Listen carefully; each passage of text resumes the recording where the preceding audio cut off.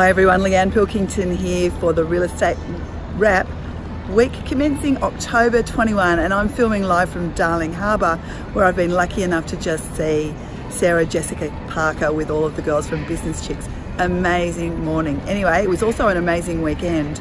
Saturday we had a preliminary clearance rate from CoreLogic at 84.3%, which is massive.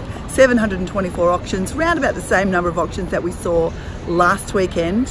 What was interesting though was about half of those auctions actually sold prior to auction day. So that was really interesting. People are taking the deals as soon as they come along rather than waiting for auction day, which is an interesting strategy. Anyway, lots more. Click in for the wrap and I'll see you next week. Bye.